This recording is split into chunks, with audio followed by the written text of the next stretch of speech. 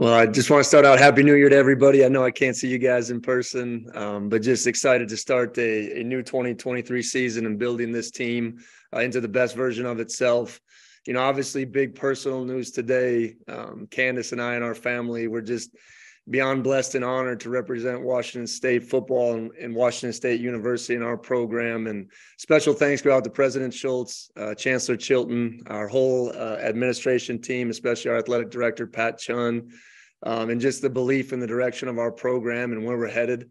Just really excited to build on the foundation that we've built over the course of the last season. And I'd be remiss if I didn't say there's a special thanks to a lot of players out there in my past and obviously presently that have contributed to this. So Pullman's home for us. Washington State is home for me and our family, and Candace and I couldn't be more excited to extend our time here and be here, and extremely dedicated to building something special here at Washington State. So with that, just excited to talk about our new staff.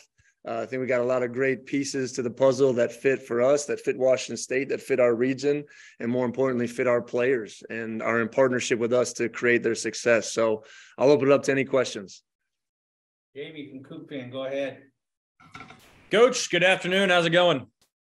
Good. I have you, Jamie. Can you hear me? Yeah, I got you. Okay. Just real quick, can you kind of go through each of your new coordinators and position coach, those being Coach Arbuckle, Schmedding, Miley, and Edwards?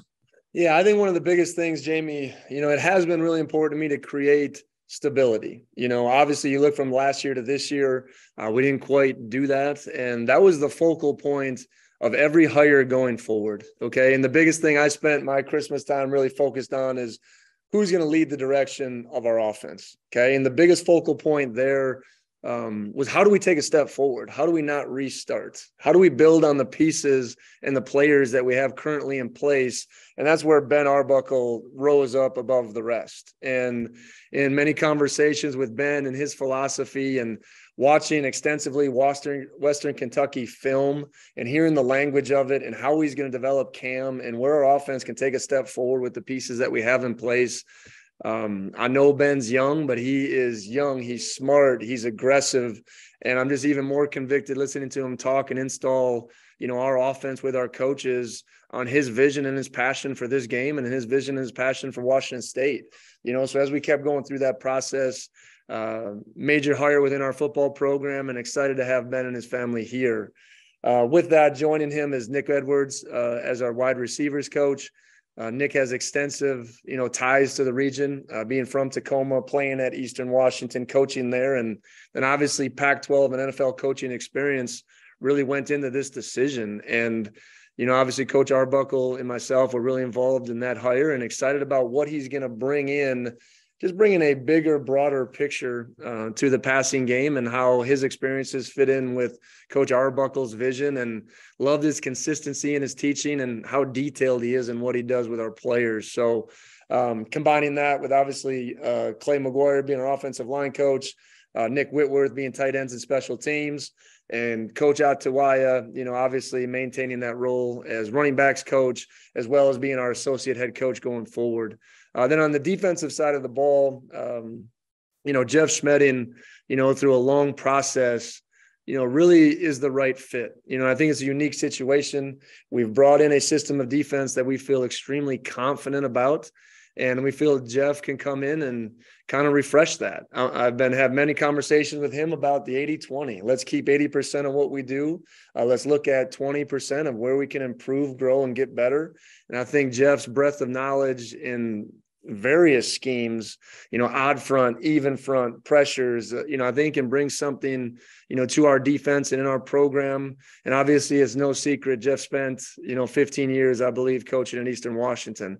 He's a Spokane, Washington native. His family calls this home. Okay. And those just like I started off, were really important factors. And I like his mentality, and I like how he's going to put a stamp on his defense. Okay. Not my defense, our defense. Okay. And then partnering with him was Frank Miley, who, everyone probably thought it was probably odd to hire an edges coach before a coordinator. Frank is one of those guys that has such respect in the coaching profession and in our region that it was a no-brainer to bring him into our program. And early on, I knew that he was interested, mutual contacts, and it was just, his development, his passion, his detail, and I think his culture building on that side of the ball just trumped everything. And I knew right away that we were going to bring Frank into our program. So excited to add him, to Coach Malone, still coaching our safeties, nickels, Coach Brown with our corners, and obviously Pete Callaghan still being our assistant head coach and defensive line coach. So really excited about this staff, Jamie. And this isn't because it's just new or fresh. There's just a lot of pieces where I feel we're going to evolve, and growing is a big theme for this past year. Right? We can't settle on what we did. I'm proud of what we did in the new Wazoo, but now on this 23 team, as we develop Cougs versus everybody, how are we going to grow and take steps? And that's going to be the focal point as we head into this offseason. I think when we spoke to you right around signing day, you had Devin Richardson in the boat as the Texas linebacker transfer. Since then, added a few more: Christian Kanu, Amon McCullough, Kyle Williams, Josh Kelly, Isaiah Hamilton, and Isaiah Paul. Can you just kind of talk about each one of those guys briefly, and kind of what you see, not only kind of what they're going to bring to the program, but maybe what you see kind of as an early role for them as you get into spring ball here in a few weeks? Well, I think Christy, starting at the offensive line, is still a priority. We need to upgrade an offensive line, and it isn't just bringing in Christy to come and compete for an interior offensive line spot. We talked about Esa Pole, bringing him in at one of those tackle spots. It's going to be the growth of Kendall Williams and Jacobus Seth and the Roten twins and, all those linemen, Zach Miller, that continued growth of that position is paramount to our offensive success. And we want to build this thing, at the line of scrimmage. So Christy being added to that gives us a big, broad base. Rod Talavea being back, that's like getting an extra transfer in my mind, so it's going to be, again, one of our most competitive groups in the spring. And I'm excited about, obviously Connor Gomness and him captaining that ship, and all the extra time that these guys have put in, even early through winter camp, I think has been impressive. The second biggest need, I believe, on our football team was, bringing in some experienced wide receivers, so Kyle, Josh, Isaiah, all different players, all different kind of personalities and skill sets. We needed to get faster. We needed to get more explosive, combine him with DT and Carlos being an early enrollee.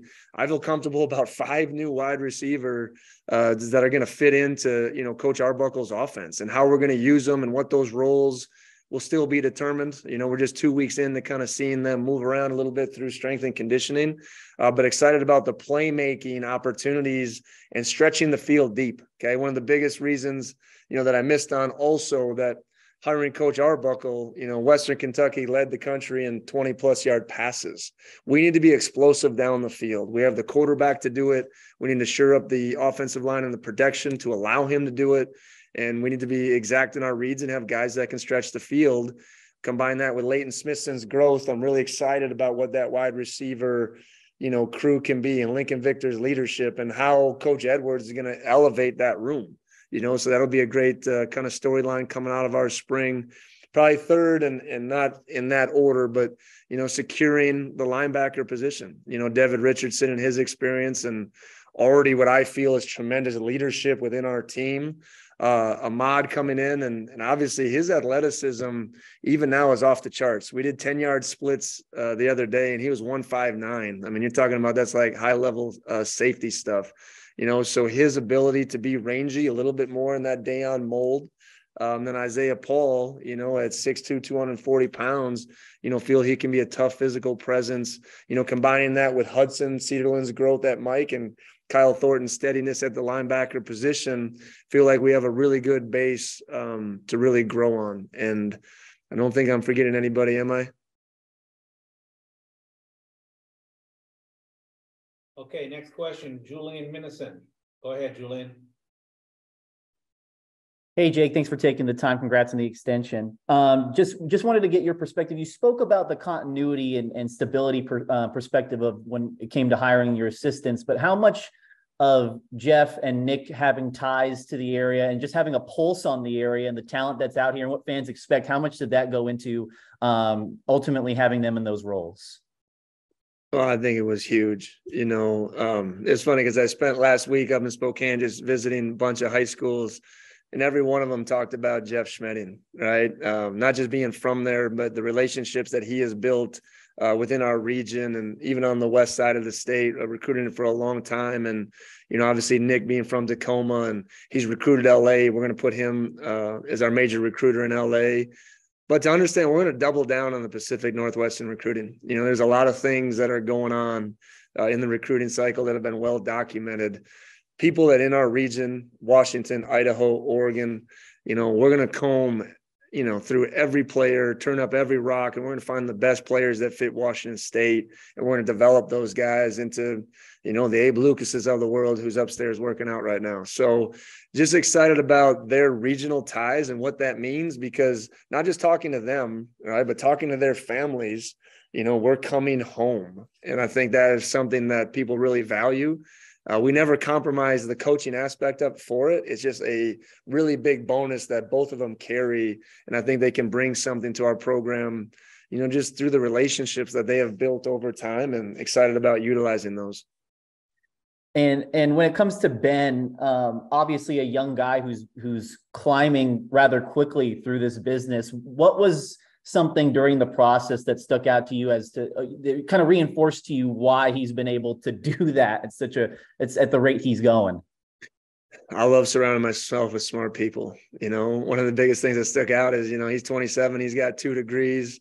A couple of years ago, not that his story mirrors mine, but he was a high school coach, but he's been dedicated to the process, to the players, to the schematics. And there's a confidence and an aura that Coach Arbuckle has around him, and I'm excited about coming in a short time and making a big time impression on our players, just being easy to talk to, being relatable, understanding the recruiting of it. There was just a lot of things that I think his mentality and mindset really fit here. And remember, he's walking into a unique situation, a old coordinator that, a lot of the pieces are already here.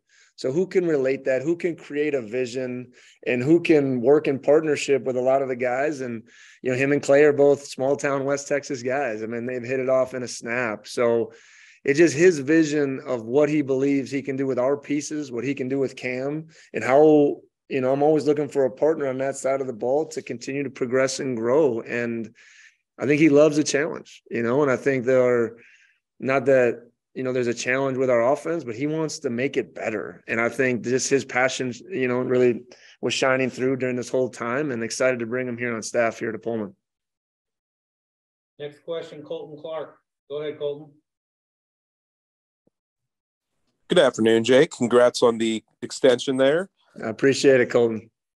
So, from what I understand, the Arbuckle system is sort of a modified air raid.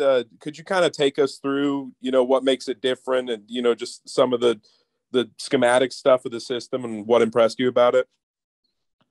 Well, I think, once again, air raid is the most misused term in all of college football. And like I said, I obviously appreciate Coach Leach and his foundation of what he built. I think all these modern day air raid guys are using air raid pass concepts with our still modern run game. Coach Arbuckle is more of a power counter gap scheme, a little bit more vertical RPO game off it. We'll still have screens and quicks like built in, and Cam will still have the ability to really control our offense. But what I loved over time is just his ability to get into max protection, be willing to use 7 guys, take the ball down the field, and just kind of how sync he was in play calling as far as how he's utilizing our offense, taking what the defense gives him, whether that's 50 rushes or 60 passes. I thought his balance, per game, was very good. And we still want to be tough. We still want to be aggressive. We still want to run the football. And I think he's going to add wrinkles within that game to be very successful, and then have the ability to take max protection and take the ball down the field. And I think that's the next evolution of where we need to go in our offense, regardless of the change or not. That was going to be a big time emphasis that I had in what we did. It was just an opportunity to go out and find somebody that, had that within the core of what they do. So I think those are the things. And I'm excited for Coug fans everywhere to just see what we can do and how we're going to utilize our pieces to maximize our players' potential. I've already talked to Coach Arbuckle. This isn't just rinse and repeat of what you did. Like, how can we utilize our players, our speed, our skill sets to get them the ball in space and win? So I think we share the vision of offensive football and how we're working towards putting those things together. With the new wide receivers and linebackers, I know you said it's early, still figuring out roles and whatnot. Yeah. But was there any of those guys that, you know, when you got your first look at them and whatever drills that you were just like, this guy is, you know, could be a standout for us? Was there anyone that pops in your head? Yeah, I'm not going to put that pressure just on anybody yet. I'm really excited to be honest with you, and going back all the way to, you know, our personnel department and Rob Schlager. And, you know, there's a lot of challenges when you're trying to, you know, you don't plan on recruiting a position and then always have to do that and evaluate that. And there's a lot of time and effort that has been put into our program and doing those things. So getting those 6 to 7 guys that we mentioned here, there's been a lot of hard work over the last 6 weeks behind the scenes, and really proud of our staff for doing those things. But I think Kyle Williams, his ability just through his tape and what we've seen, I'm really excited about what he can do. And outside, inside role, Josh Kelly, you know, more taking the top off the outside. And like I said, Ahmad has been really impressive with his athleticism and how we're going to utilize that. But there's a growth mindset in all of these guys. And what I see is a hunger. Okay, they're here, they're hungry. There's been a lot of buy-in. I've seen some of those guys more than I've seen anybody else upstairs learning, getting their coaches wanting to get on the same page. So there's just the want to of those guys, Colton, has really stood up to me so far. Within Kanu, I know he played multiple spots at Southern Utah. Is it looking like he'll maybe be a guard and maybe a replacement for Grant Stevens? Yeah, he'll be an inside player. There's no question. Christie will be an inside guy, and we'll find the best combination as we go through that. You know, where's Essa's best position? What's the next evolution of Christian Hilborn through 2 weeks? I would point out Christian has been maybe one of our most improved guys of just how he's changed his attitude and his mentality about how he's gone about his work. So is that at tackle? Is that at guard? Where does Rod fit in? I'm just excited about all these pieces. And again, I think competition brings out the best in everybody, you know, so to have another competitive room, have more depth, have a bunch of young guys that are hungry, and Zach Miller and the Rotens, and like I said, Kendall Williams, I just think it's going to elevate everybody, but Christie will be in that interior mix. Next question, Andrew Quinn. Go ahead, Andrew.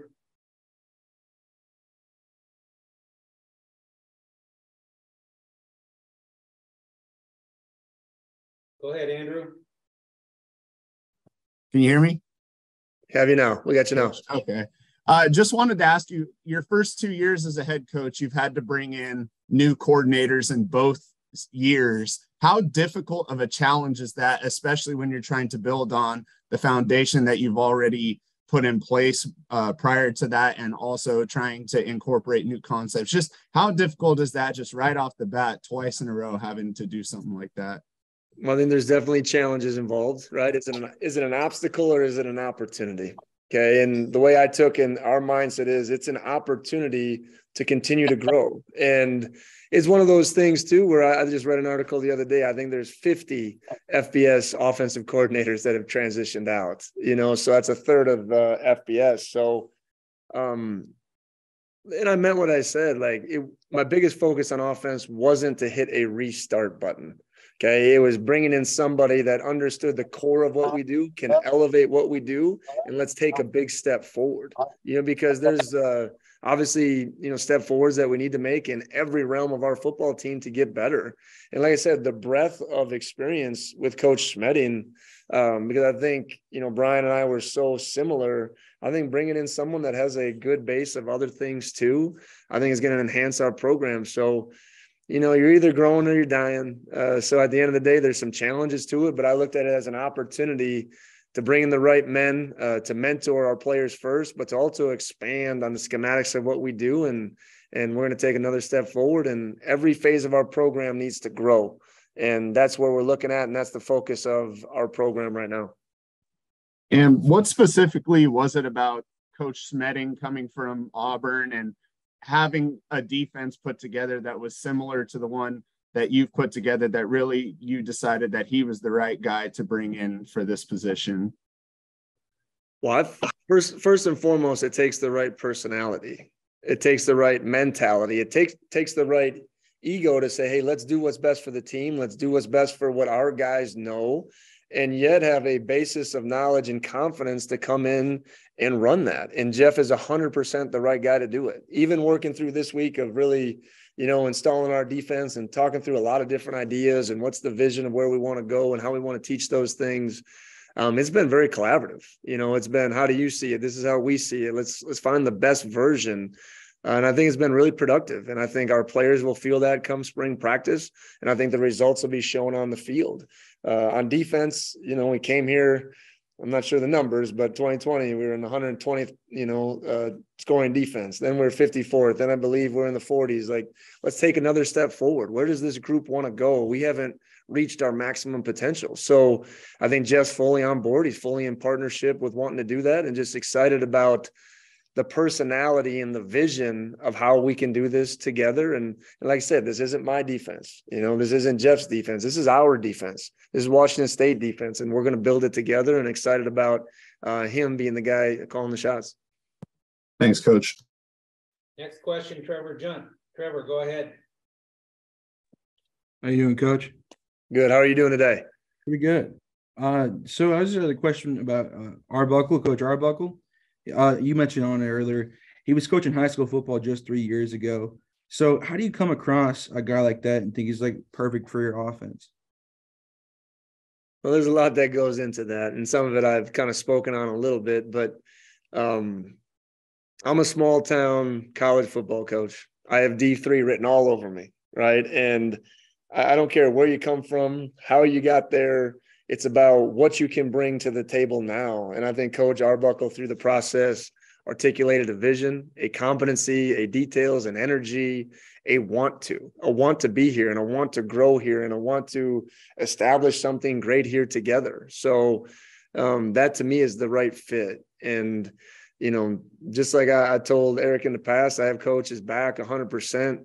We're going to grow this thing together. So excited about having a partner in this. And like I said, I don't care where you come from or what you're doing. It's about what you can do now and where we can, be together. I'm excited. I've said this many times, those 10 full-time assistant coaches that we talked about, that's my position group.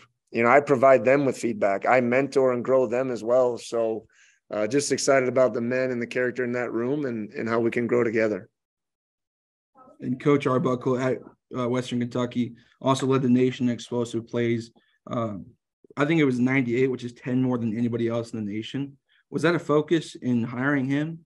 And are you excited about that, obviously, coming up next coming season? Yeah, like I said, I thought it was a big focus. You have to be able to take the ball down the field.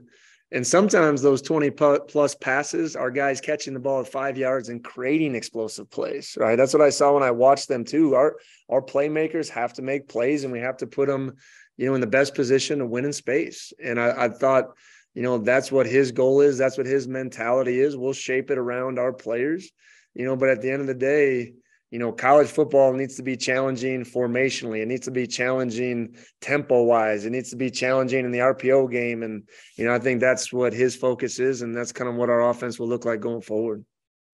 That's all from me, Coach. Thank you. I appreciate it. Thank you. Next up, Jamie. Go ahead. You know me well enough to know I'm never done, Coach. Jamie, did you get an extension too? You're going to be back all season or what? That's what they tell me. Yep, I'll be around go. Another year. You're not done with me quite yet. That's good. That's good. Excited to have you. You have a rough date for spring ball as of right now? Yes, I know our spring game will be April 22nd. The start will be right after our spring break. So we'll be posting a lot of stuff via social media here really soon. But it'll be that first Tuesday, Thursday, Saturday for 5 weeks right after our spring break. The date's eluding me right now when we'll start in March, but it'll be in that March 20th area, and our spring game will be April 22nd, and excited about getting back out on the field. Dare I even ask what time spring practice will be starting? You already know. That'll be 7 a.m. Tuesday, Thursday, and about 10 a.m. on Saturdays. We'll let you sleep in, Jamie. I was worried you were going to say that. In terms of just kind of closing up the 2023 recruiting class, how many more guys do you kind of envision taking, and at what positions are you going to try and focus on? Yeah, not many right now. So defensive tackle will be one. We want a bunch of young developmental bodies. And then we'll kind of save maybe one for a walk-on in our program that exceeds throughout the spring, or a need, once offense, defensively, they see our guys and what we need. There might be another one, and whether through the JC or the late portal market to add after spring ball. So we're kind of strategically kind of waiting in that area, and but we'll never pass on a good young player that we can develop, and we feel very confident that that's going to be the core of our program. So that's exactly where we are right now, and don't expect a lot in February. And we're almost maxed out and excited about the fact that we have all these players here to work with right now. And I thought that was the big part of that early portal into even how we, off of that first signing day, brought in a lot of experienced junior college players as well. And just last thing for you, are the guys that had kind of enrolled early, is it just all the JUCO guys, all the transfers, and then Carlos and Ansel? Is that right? Correct. Yep. They're all here on campus right now. Warren Smith. Oh, and Warren Smith? Yep. Awesome. Thanks, Coach. Appreciate it. Yes, absolutely. Next up, Alex Crescenti. Go ahead, Alex.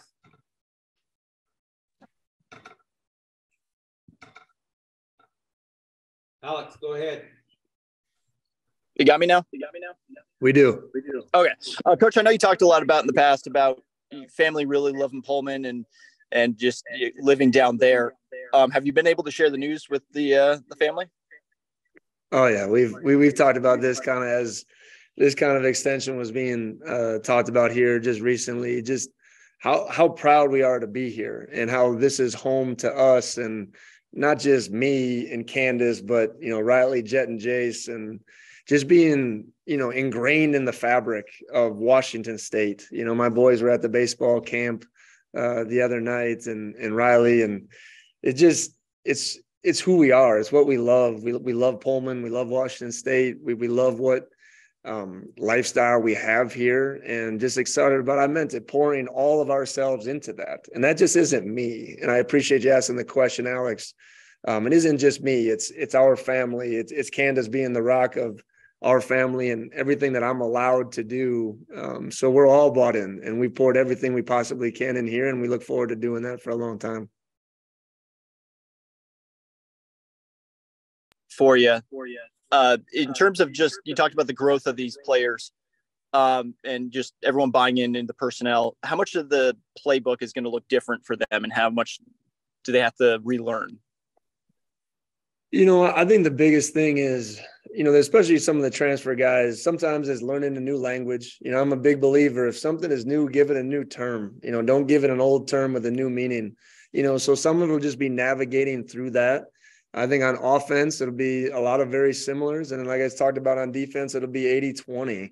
But new is good. Growing is good. Evolving is really good. New ideas is really good.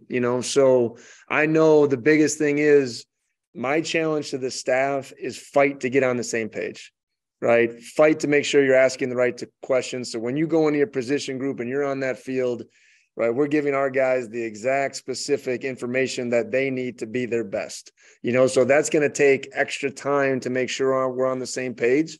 I've asked for the players to have a little grace time before we really get in front of them, because when we bring information to them, I want it to be right. I want them to be confident. I want them to articulate it the exact way that we want to coach and teach it. So these next couple months heading into spring ball and what I call winter camp, strength and conditioning and upholding that standard is going really well. And our coaches behind the scenes, are spending a lot of hours getting on the same page. So there'll be a lot of same as, but there'll be a lot of new too, and excited about that new, and how do we utilize those things to continue to grow. All right, next question from Sam Taylor. Sam, go ahead. Hi, Coach. Congratulations on your extension. Thank you, Sam. With so many new faces in the building, how have you helped your new coaches and your new players adapt to life in Pullman? I think the biggest thing is connecting. I talk about all the time is connection is our edge.